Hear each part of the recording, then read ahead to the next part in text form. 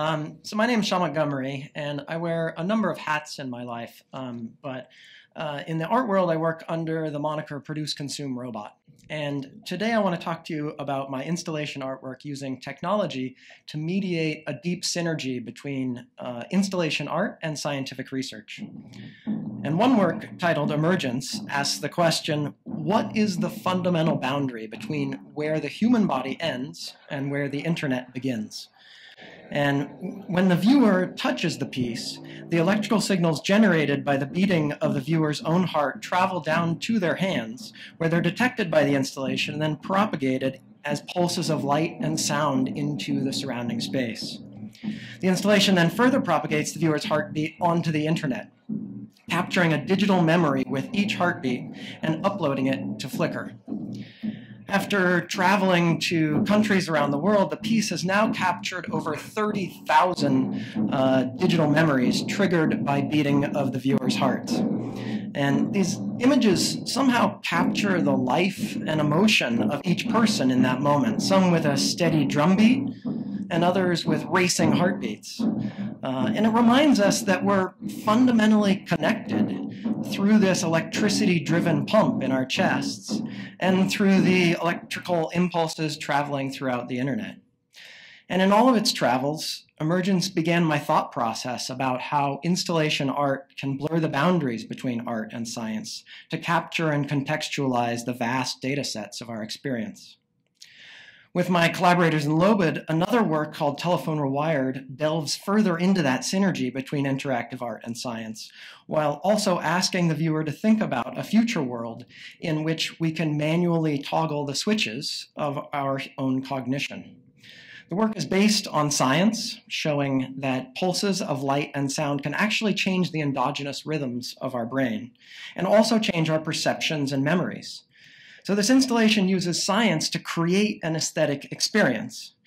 And rather than try to describe that experience, I want to give you a direct sense of the work. However, this involves flashing the screen. So if you're sensitive to strobe lights or if you have photosensitive epilepsy, you may wish to cover your eyes during this brief demonstration.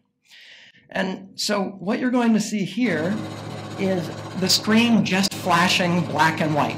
It's just flashing black and white. And at the beta rhythm, which is a frequency used by the brain. And the installation itself would be an entire room and would cycle through different brainwave frequencies. But even in this simplified demonstration, it's important to note that any patterns or shapes or colors that you see are entirely created by your own brain as it changes into a different mode of operation.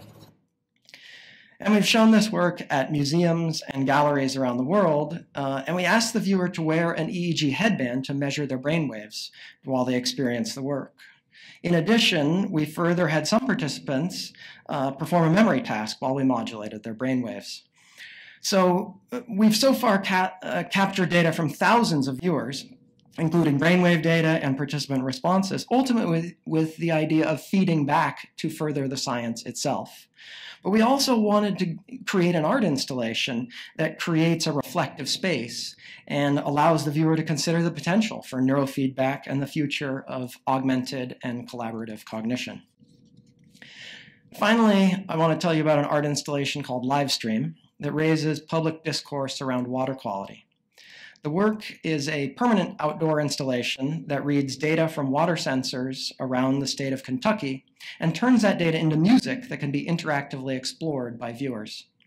The installation is a cluster of large pipes in a park in Lexington, and each pipe plays a specific data stream from freshwater springs around the state. And by incorporating proximity sensors into the pipes, viewers can choose to actively listen to a specific aspect of the water quality data. Or, as is shown here, multiple people can collaborate to conduct their own symphony from the orchestra of data that runs underneath their feet.